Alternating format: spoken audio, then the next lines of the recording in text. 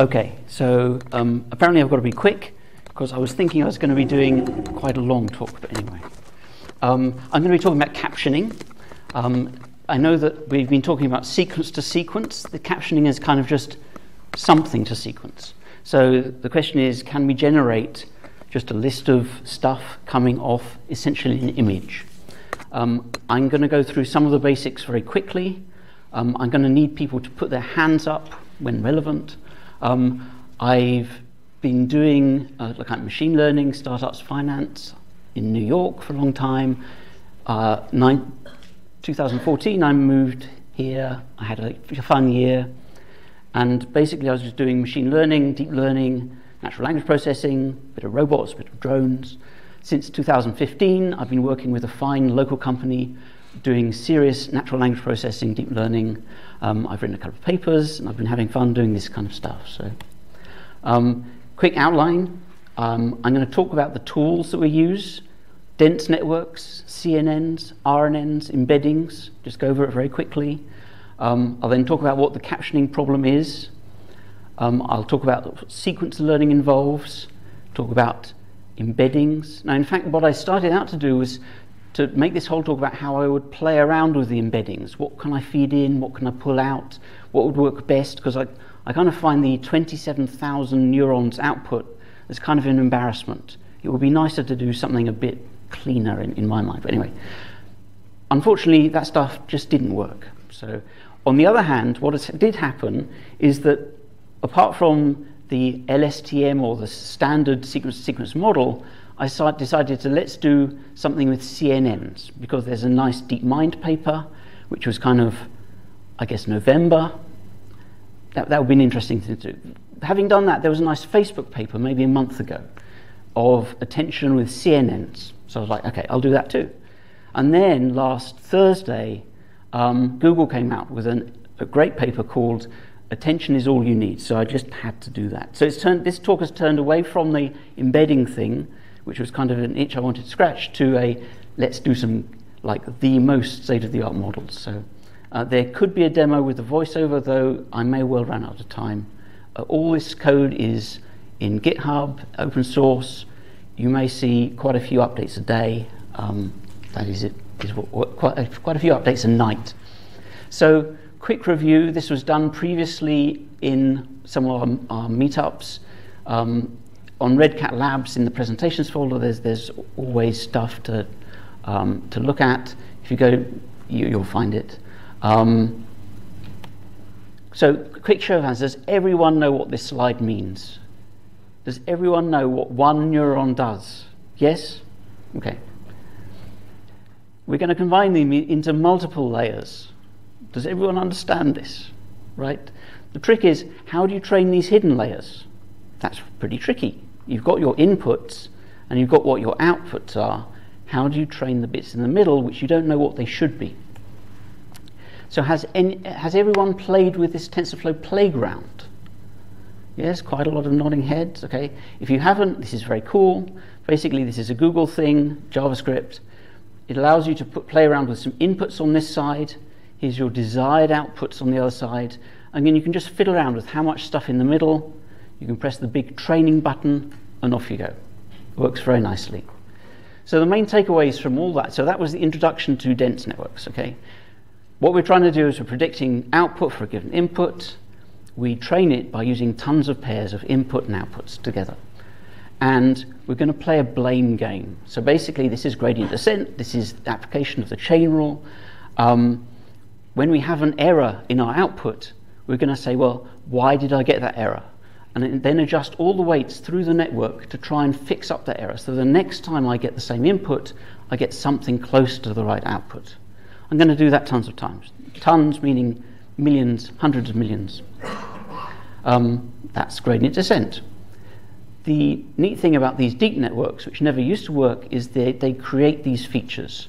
So this is something where, in order to create the answer or the output properly, I would really like to have some higher level features. So in the sense, the English sentence input needs to be converted into this meta language vector, and now I can do something with it. And to do that, you have to be able to get to higher levels, which evidently linguists can't do as well as machines now. So processing images. So this is my introduction to CNNs. When you've got an image, the images are kind of organized. So the idea is, well, let's make the whole image the feature. And what we'll apply is something like Photoshop filters. So the mathematical term for this is a convolutional kernel. CNNs are convolutional neural networks. This is a picture. Is everyone familiar with this picture? Basically, we're applying a little kernel all over this picture, the same little kernel everywhere. So instead of having lots of individual weights, this one kernel will scan the whole image, essentially converting a picture of a cat into a picture of a cat with highlights. So there's a little tool here, you can play around with that. Okay, that's my introduction to convolutional networks. Processing sequences. The thing here is that variable length input doesn't really fit into any of these previous things. So we're going to run a network for every time step, but use the same network at every time step. So when we learn one of these mappings for something near the end, we're going to apply that same thing all across space, all across time. When you actually run this network, we're going to pass along some kind of internal representation that it makes up all for itself. These are kind of high-level features which it considers as time-wise. The idea is that if you can train this enough, it's going to learn features that are useful, and it's going to do that because you can still differentiate everything. So here's a picture of a basic RNN, which, as Sam said, this is basically use one network and feed back this internal state to itself. And the way it looks when you roll it out is you're putting your inputs here, which is how are you, question mark, and your outputs are, you know, interrogative, whatever, verb, whatever. It could be, basically this is a one-to-one mapping of, it could be part of speech, it could be ner, it could be, but the question is, for this, how do we produce something which isn't a one-to-one mapping? Now each of those little boxes where I said RNN, in fact I'm going to be using GRUs, which are gated recurrent networks, which are composed themselves of lots of little boxes. There ends the lesson on recurrent neural networks. Okay. Word embeddings. This was a major advance in 2013. Basically the idea, has everyone heard of word embeddings? Does anyone need this? Everyone seen this? Basically if you scan text, words that are close together in the text should be somewhat similar to each other. So you initialize a huge random vector for every word in your vocabulary, and for every word within the close in a window, you nudge them together. Every one which isn't, you nudge them apart. You keep iterating until it's good enough. This may take hours or days. The cool thing is that this vector space self-organizes, and for instance, if this, you can produce a very nice visualization using TensorBoard, which you can go back and have a look at our RNN thing, which was last month. Basically, it will, similar words will be in similar places in this vector space. Basically, this is the first step you'll do for basically any language task, because you don't want to put, well, you may want to put characters in, but words are a good unit of thing. And if you can put these into a pre-made known vector space, so much the better. It's also possible to work with characters. But even with characters, it helps to have a character embedding, but I digress. That's embeddings. So here is the task we're going to play with. The idea is we're going to take an image and we're going to try and generate a caption. And here are some sample captions, which is, so this is, it's even more obvious on here. So here's a dog, here's a bush, here's a car, here's a hose, here's a stream of water, here's a hose on the green grass, right? And so these are human-generated captions. A large brown dog running away from the sprinkler in the grass. A brown dog chases the water from... So these are produced by humans. This is what a good caption would look like. And what I'm using here is a data set called Flickr30K. Basically, you've got 30,000 images, all annotated by humans. And they've got about 5 decent captions for every one of them. And it's downloadable for free, but I can't hand it out. Because you need to send them for an email link, whatever. This is the paper. You can find it on the web pretty easily, but not on torrent. So what I'm going to do is I need some, in order to featureize this, to move this into something which I can handle, I'm going to featureize the image here. And basically I'm going to use Google's Inception v3. Now this is something where you can pull down a model. This is a big CNN. Basically you put in your picture at the beginning, it chugs through this, and you get essentially, particularly if you cut it off here, you get something like 2,000 features out of this, or 2,000, this whole image turns into 2,048 numbers. And that is enough to do the classification task or whatever, but we don't want to do classification, we're just going to use that as the truth about the image.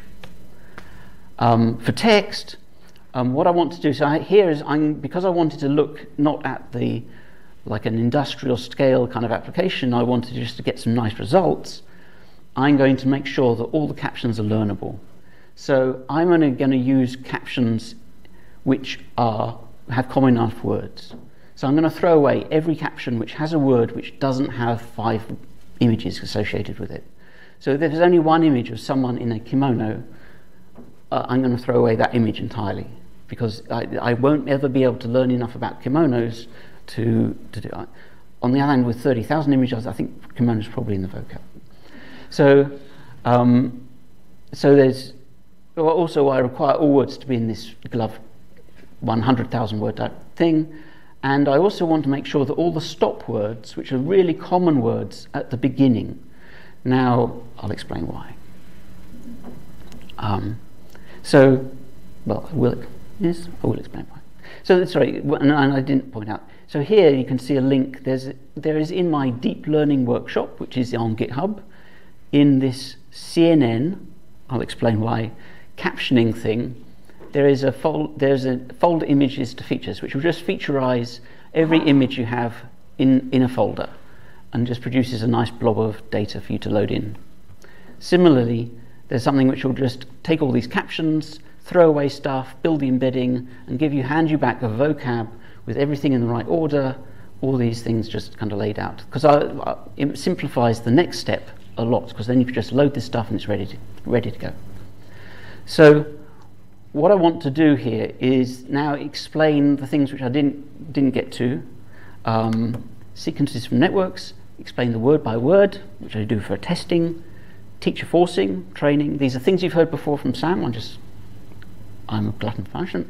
Embedding choices, which I did want to talk about, but it's not going to work. So, generating sequences. Basically, here we have this is what I'm going to do. I'm going to put in somehow these image features at the beginning.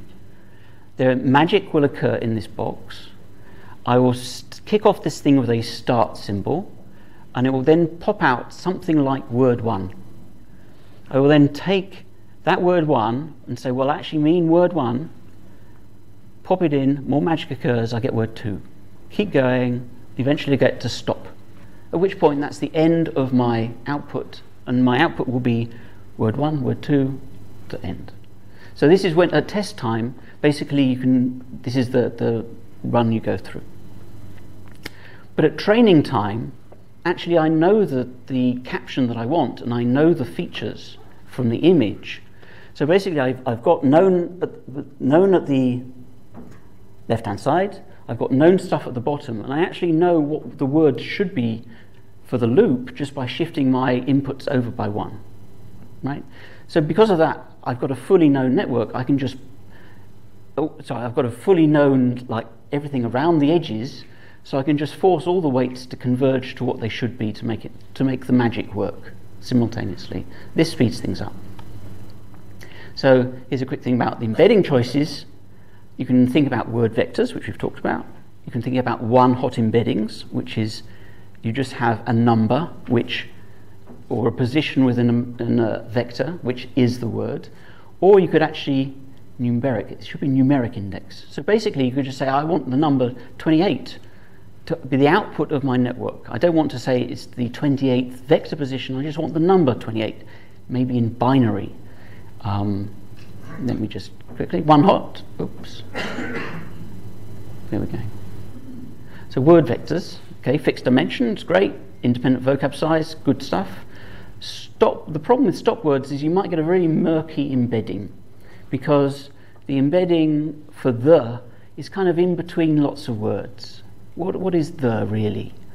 Its cat should be near feline and dog and I don't know, burglar, right? But the is something different. So maybe a pure word vector for the is going to be very difficult to guess.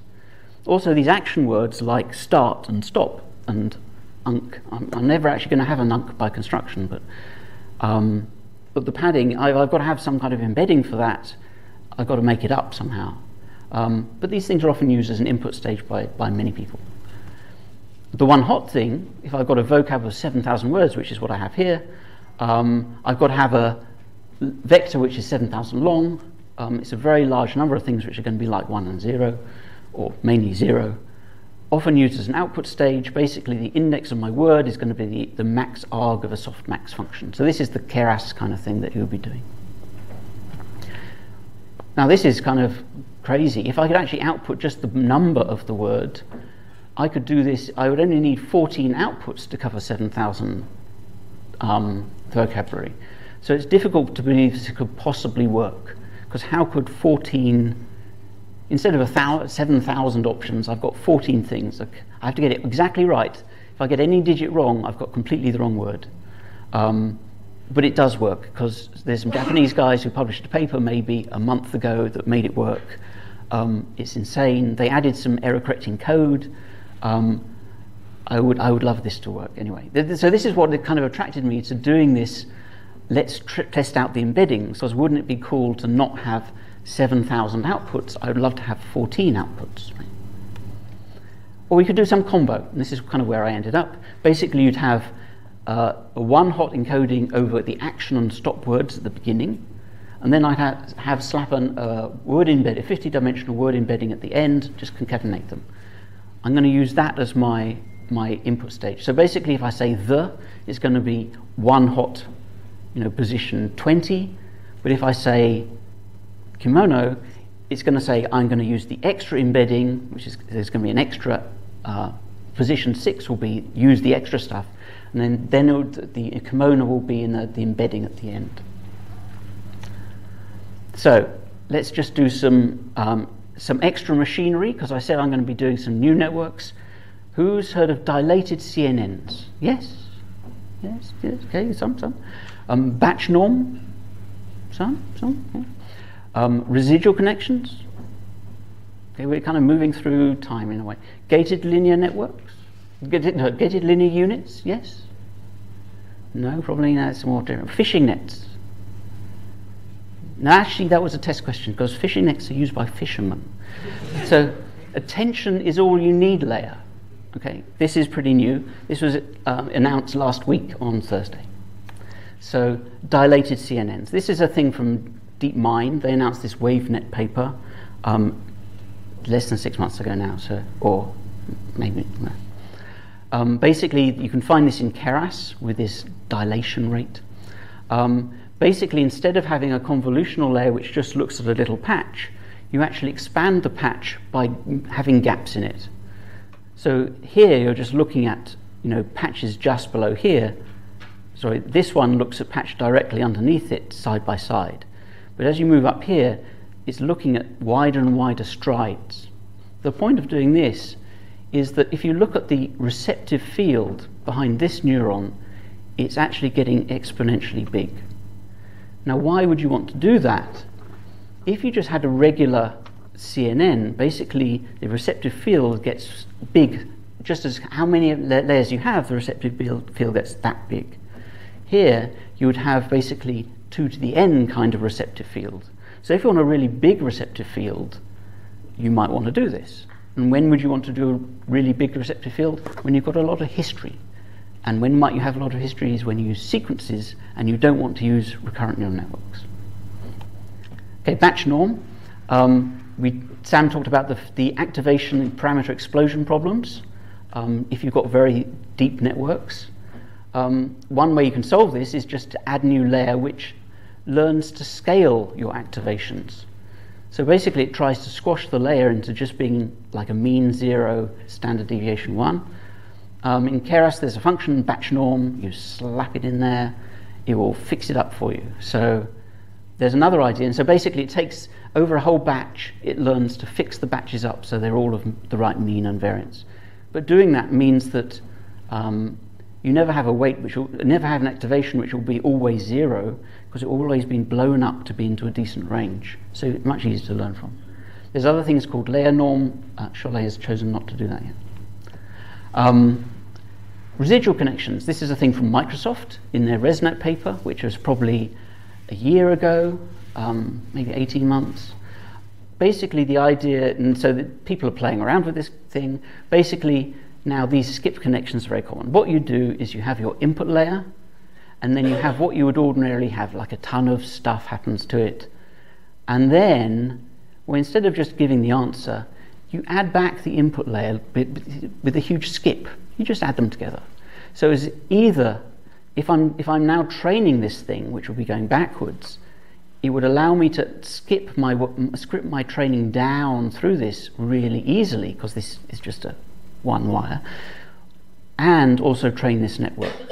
So the nice thing about these residual these kind of residual skip connections is it allows you to do much deeper networks without having the multiplicative weights problem, because you can always just miss out the layer and get back to the earlier and earlier stages. Gated linear units. Oh, it hasn't turned out so well. Okay. Basically, you've got, this is a, Facebook used this, so this is why I'm explaining it, in their convolutional thing. You have your input, you form 2 new layers, and you either use the layer with a linear activation, or you squash it with a sigmoid thing. And then you just multiply them together. So you've got your input is split into 2 different kinds of stuff, and then it can kind of switch itself on and off. This is kind of funky, but it works. So that's why people are using it, particularly for natural language. Now, here's the thing from last week. Attention is all you need layers. Basically, and this is, it gets kind of complicated. So Sam explained that you would have a 30-step by 100 value input for your one sentence. So each position would have a value of 100 things, right? What I would like to do is choose what position I'm using and what should I pass up to the next layer, which will then also have 30 word positions and 100 dimensions, but I want to know which one to promote up. Now, it may be that I just want to copy it, in which case I would say, choose this one, choose this one, choose this one, choose this one. But what these guys do is they convert the 100 layer also into a query and a key value. Now, the key value says, how much what is this word about? And the query is, what do I want in my position to feed up? And so you then essentially do a big matrix multiply of all the queries with all the keys, and then softmax, and then feed up where it is. Now, basically, this is giving you attention over your input, feeding up to the next layer. Now, this is something where you have to read the paper several times to see what on earth is going on. So the reason it's called an attention is all you need layer is that they don't really have anything else in the network. They have attention on attention on attention. These things are just looking up each other. All the words, look at all the words, they manipulate whatever they need and feed it through. Not only do they do this, so that's the simple version, but then they have this multi-head attention, whereby this single layer, actually you have multiple heads, multiple queries, passing up multiple versions of V, and then you just slap them all together. The crazy thing is, so once you've implemented it, which I've now done in Keras, which I guess is the first time anywhere, because no one else has had a chance, right? Once it works, it just kind of works. You just slap it in as a layer, there we go. So this is very hot off the press. Now, even though bi-LSTMs are state of the art everywhere, these guys would claim that it's no longer true. Anyway, this is why this is turned into a models day. So here's some network pictures. Basically, this is a GRU thing. So this is the basic network. So I've got, my notebook has 4 different models in it. This is the GRU version. Basically, you take your inputs, you pop this into a bunch of GRUs, 200 wide. And outputs, you're going to get a softmax, argmax kind of one hot thing to give you a word. You then pop this word in here. This is grooves. Network 2. This is the DeepMind-like thing with the dilated CNNs. Basically, I'm going to treat the sentence not like a recurrent thing. I'm going to treat it like a picture and just do this using CNNs only. So the whole thing is a picture. I'm mapping words to words as a picture. It doesn't sound like it should work. That's why I wanted to try. Network picture 3. So this is using the Facebook thing which they fixated on, which was this gated linear units. So instead of using CNNs, I use whole rafts of CNN-powered gated linear units. So let's see, it's kind of radically simplified, but this is another thing. Okay. Network picture 4. So this is basically the layout of the Google translation thing. So they were putting in, I think, English and getting out French. They would take in their English sentence, apply some kind of clocks onto it. I didn't mention clocks. And then this thing will just attend to itself a lot and then output some like a field of stuff that might be attended to by the other thing. And this is the output, and this is just one flow through. So instead of having like recurrence or anything, this is just upwards from the bottom. They would have 6 bunches of these layers. It was, in order to get to state of the art, this is a pretty complicated thing. On the other hand, once you've built the modules, you just glue them together. This has got way fewer parameters than these other models. What I'm going to show here is basically, I got a picture, so I didn't need this thing. I only tried 1 layer. So you can try 2 layers. Anyway, so this is the stuff which works. It's basically my GPU has been running continuously for the last week, trying to get more and more results out. And I can do a quick walkthrough, but let me just, okay, I can do a walkthrough, except it's probably getting late, I think.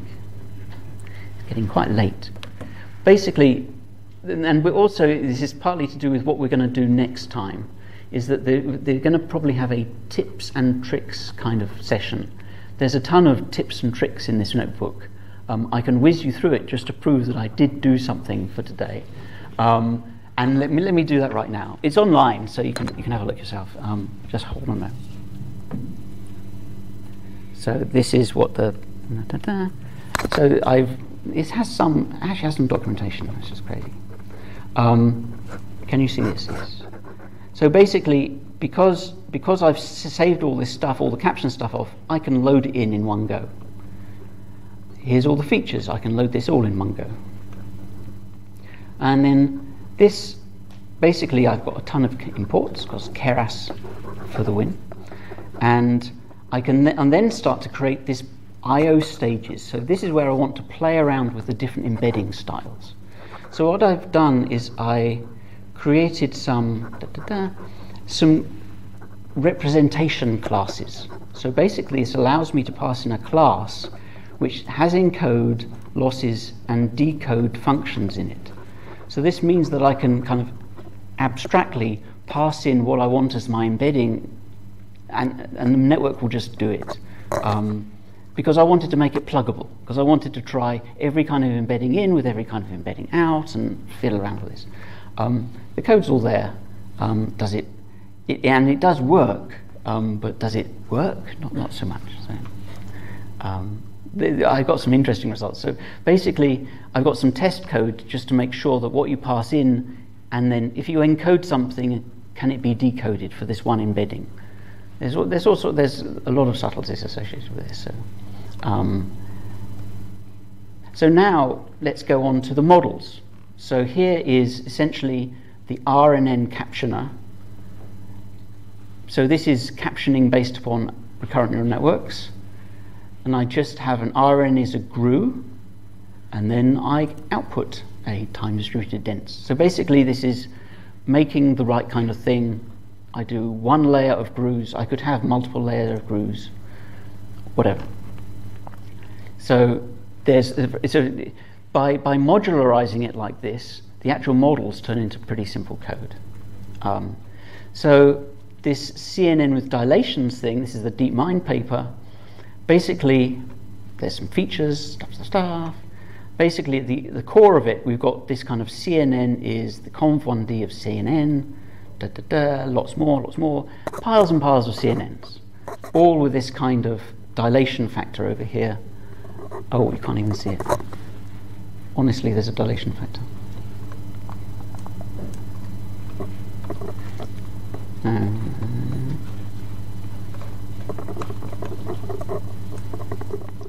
So you can see that these dilation rates, I'm doing this kind of, I have a single word at a time, or skipping words, or word by 4s, or word by 8s. But it's only really not words at that point, it's creating new features that it wants. Okay, here's another one. This is to do with the gated linear units. Basically, you can see it's got the A and the B, it multiplies them together, there's a residual thing, there's a bit of batch normalization, and then I use this thing for a captioning thing. Basically, I take this and I dilate it and I add them up, and it may seem scientific, but it didn't happen that way. So, okay. Attention is all you need. So basically, there's this attention layer is a bit of a brain strain. But then once you have this attention is all you need captioner, you just say, I want an attention layer, and I will then residual and norm it. So the nice thing about Keras is it encapsulates all this stuff really nicely. And if you write this stuff, I haven't delved into TensorFlow at all. I have 0 TensorFlow dependency in here. And in fact, the Keras embedded in TensorFlow lags too much to be used for this. So you need to use separate Keras because Keras. I think Chalet is pretty badly overpressured with stuff to do, so fair enough. Okay, so having defined my 4 different models, I can now plug them in. Basically, here's my embedding idea. What I wanted to say, the whole reason for doing the embedding classes at the top was so I could say, here's my embedding input, and my embedding output should be a 1 hot with embedding and a full 1 hot. So I just wanted to be able to say, here's what my embedding style is, so I could then flip it around if I wanted to. Right? And I can then, here's my model choice. So basically, here's a bit of a thing. So basically, I can choose a model. They all have the same input output, and I have this model. Compiles it, produces samples, captions. Let's run. Okay, let's not run it because you'll see. Maybe if I just want to go up to above here. Okay, while that's cooking. Okay, so here is an untrained network. You'll see that its first output is cables burning gracefully, pin shine, soups arrange, marshy solar boards, briefs. So this is not a very good description of the image.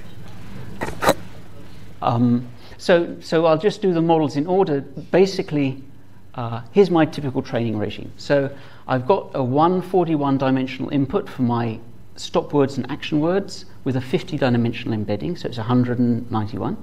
My output is going to be this 7,000 vocabulary softmax. Internally, I'm going to standardly use like 200 width stuff, 200 layers of CNNs, 200 channels of CNNs, but then a whole bunch of layers depending on which model I'm running. I don't actually play around with the learning rates at all because it seems too enthusiastic to me. 50 epochs of this, so 50 runs through all 30 or 150,000 images, 150,000 image caption pairs takes about 3.5 hours on my now 1-year-old, 2-year-old Titan X. So I'm very fortunate to have that. On the laptop, 1 epoch takes 4 hours. So here's the GRU version. A black dog running on a park. 2 big dogs play ball across the grass. So, okay, you'll see. A dog chases a ball while a man in a vest holding a hand. Okay, so it's got clearly this thing knows something about something, right? But sorry, this is a test image, so it's never seen this image before, and it learnt to do this in 4 hours. So it's gone from zero. Its only knowledge of in English language is like what words are similar to each other. Its only knowledge of images is which ImageNet class does this belong to, but not even that because I stripped those away. So from just some numbers to 2,000 numbers from an image and a whole bunch of numbers on the words, it learnt to write these sentences, which is kind of cool, in 4 hours. So okay. Here's another one. So this is the dilated CNN. A brown dog is standing on a yard. So I've got a ton of training data. I can see how these performed kind of numerically. One dog bites another baseball player who's found behind in the background. Okay. 2 dogs ball in park. Okay, so this is a bit more consistent that it knows about the dog and the park and the running and the playing. So winter grass, I don't understand what's got that from. Okay. The gated linear unit one. So this is kind of like a Facebook. Grey dog is running on a grass field. A dog jumping over a bush. I don't see the bush, but it's got some good ideas, right? A dog on a leash is near a fountain. So now it's picking up actually more things. A brown dog is running through the muddy rain is kind of interesting. A one dog with a brown jacket is playing on a coast. Okay. So, but I'm also saying that this is without any language model. So this is just raw. This is the 5 first things that it came to mind at random. So if I had a language model, some of this stuff would look wrong, and it would just say throw away these things. Or if I had like beam search or something, a lot of these papers don't mention too much the beam search and stuff that they're doing. I mean, it's a small detail, but it cleans up these models like a lot. So the attention is all you need. I wish this worked better, but it doesn't quite yet. So 2 dogs play in the grass. My guess is it thinks this is a dog, but anyway. 2 dogs race by the 2 dogs fighting to a grassy yard. Brown dogs leave beside fire. Okay, so here it hasn't got the idea about the water at all, whereas the other one had. So at the moment, Facebook is in the lead with their gated linear units. There we go. So as a wrap up, so this whole session was more challenging than we did before. So this is just in general, because we wanted to have like an advanced thing. The question is, if you're a beginner who's kind of like whoa. Do come back, because often the beginner stuff is more targeted to you, right? On the other hand, if you thought that was so cool, we need more of that thing, then yes, we should do more of that thing. You should tell us, whatever.